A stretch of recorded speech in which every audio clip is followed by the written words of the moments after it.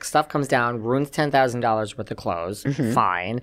Yes, you put in the insurance claim. That takes literally forever to get paid back. Yeah, it does. So what? So the check, so then you got the check? Is that what you're saying? Well, it was coming in the mail. The lawyer said, I have the check, but you have to put it through your business account. I can't. And we still had the business account open even though we'd It's split made up. out to Envy. Yeah, it came in January, mid-January, after we'd already split up in the first December. You know, in December we split it up. So the $10,000 it's made out to Envy from the insurance company or whatever. So our lawyer has the check, and he sends it to us, and so we tried to cash it, and he said, no, they go, oh no, you have to put it through the business account. So we said, okay, it's still open at this point. We're going to put it through the business account, and we're going to take the money. So you deposit it into the account. Yeah, and we're going to give you 20%. Right. So you own 20%, whatever. We're being fair. We're going to put $10,000. We're going to give $2,000 to Melissa. So my husband puts it in there, the lawyer did, and it's gone. Gone. She took it all. Really? So like the $10,000 is deposited and it's then gone. And I were waiting for it. Her lawyer knows. 3 seconds. I was supposed to come right back out, and to us, I don't know how that happened. I still do not know how it happened. It burns me because we were nice enough to offer, even after the store is settled and done, to give her 20% of it, and they took it. So she took the whole check, $10,000. Yep. And that's when I just said to myself, of all the time, I knew it was the right thing to do to get out of that business because that's just no good. That's just no good. Right. Well, if you're only a 20% owner and you take the whole thing, you technically could say you stole $8,000. She did steal it. She did. That point. It's thief. That's being a thief. And she calls me a thief? I don't think so. See, you're just way too nice. I am too nice. Because everyone says that. I wouldn't. Everyone says that. There. What am I going to do for $10,000? Throw her in jail? And for what? She's got 3 kids. You know? Really? I mean, it's just I don't even know how you take a check right back out either, but apparently Melissa Gorga you can take it in there and deposit it right into the account, or you can take it. Well, we weren't there, so our lawyer had it, and I guess he just put it in, and it went right to her. I'm not sure how that happened, but they said, oh, we deposited the check today, my husband said, and she got it. And I was like, how does that happen? Wow. We weren't up here, so can't tell you how that happened. That's shocking. Yeah, really shocking. It takes a lot to shock me, and that's a that was my biggest shocking. That was my biggest thing. That really just did me in that one. I was just like, wow, man, all the stuff I did for you, you got to steal from me? Really? So that's kind of like the end. So that happens between season 7 and 8. Yep. So then you find out. Now we'll get into how you sued. So like you find out. What? Like, did you know? Because this, we flash forward to season 8, Real Housewives of New Jersey. The opening scene is this flashback, right? You never appear, but this flashback where, Melissa puts it out there that, my business partner, Jackie, stole all the clothes in the middle of the night. She took them out. So how did you learn that they were going to do that, or you had the idea? Because that's when you go on and you send this letter. If you defame me, I'm going to sue all of you. We sent that in January, right after we kind of split up the thing. My husband had said that. He goes, Jack, you have 2 businesses, or one still a business. We need to write them a letter, a certified letter, that if they defame you on that television show, you're going to need to sue them for defamation because it's going to ruin you. And he was, but right before that happened, that they showed the show, we'd closed our store down there because they were going to raise my rent down there. And so I was going to either relocate it or, whatever. I decided not to because of the fact that she did that to me on television. I was like, after that, I was like, no way. I'm not going to do anything with the store. I'm just going to nurture it. But yeah, because when she said that, you're not going to recover from that. She's going to tell her side of the story, and I'm never going to tell my side of the story. And I'm always going to be like, people are going to go, this lady could be a thief, She was kind of on the Housewives, and she's a little shady, Right. Nobody knows me. They know her.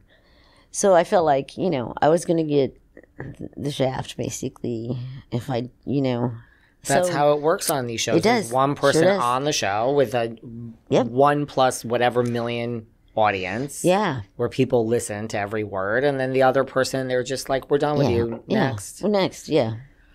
So did you know, like, your husband had enough sense to say, let's write this letter? He thought of that. I wouldn't have. I probably would have just been like, whatever, I don't know. I wouldn't. I thought of it before because I did say, I hope she doesn't go on and say, ruin my business down here. But. So you write that letter. We wrote that letter in January. And they called me in February to come be on the show. I wrote that letter in January. So they all got it. Andy Cohen, all of NBC got it. Saying if you defame me, I'll sue you. Yeah. Then they say what? By the way, we want let's not even mention the letter. Can you come to New Jersey? Yeah. You get to New Jersey. They say, here's a new contract, sign this, and you have a scene with Dolores. Yeah. Well, we started filming actually before that. So then, like, after we started for about an hour, they go, oh, here's your you got to sign these contracts. And I look at it, I'm thinking, oh, this is a little bit longer. But I kind of glanced at it, and I said, well, I signed the last one. You know what's... Same and thing. I already said, we already...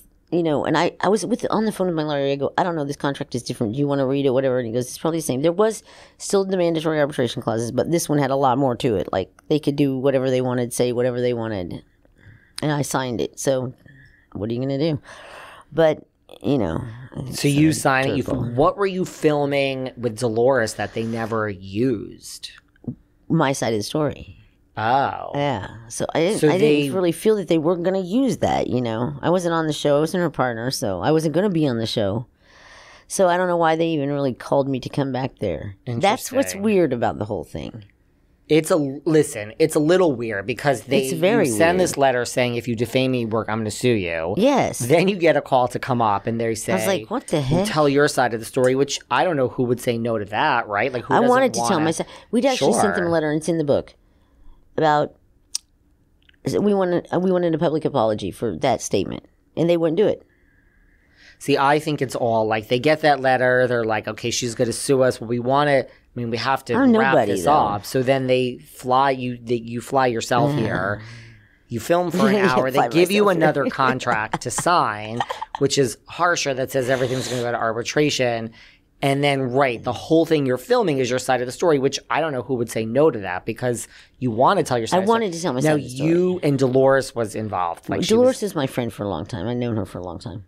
So she filmed this scene with you? Yeah, we were in the city. We filmed it here in New York. And it was an all-day kind of thing. And just you telling what happened? Yeah, and they kept wanting her to say stuff. And she's like, I'm not going to say that. Dolores, you know, doesn't get involved in that. She will not do it. And I don't want to do it either. I just wanted to say what I had to say. I don't want to get in trouble. What did they want Dolores to say? I cannot remember what it was, but it was something that wasn't good. Like and against Melissa. Yeah, and it wasn't. She wasn't going to do it. She didn't want to get involved in it.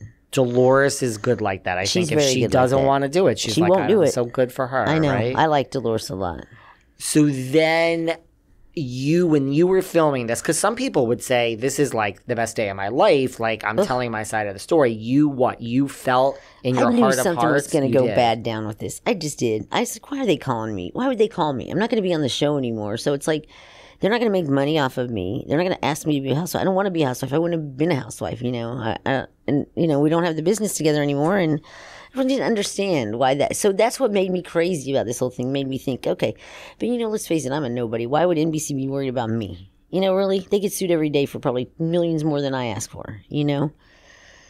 Well, I don't know. Can you tell me? So you know more about this than I do. When you were filming, you just something in your gut said they're not using this. Yeah, my mom had said the same thing. She goes, I don't think you should go. I don't think you should do it. Well, they say always listen to your mother. I mean, if you didn't go, look, we can all look back with hindsight and say we should have done different things in our life. But if you didn't go, you wouldn't have signed the new contract. Right. Right? But I understand the appeal to go because you want to tell your side of the story. At that time, I was still fresh and raw. I just, you know, and I didn't. Then afterwards, I don't want to look like sour grapes and say, oh, you know, this, and this thing. So I just shut up and just let it go for a while.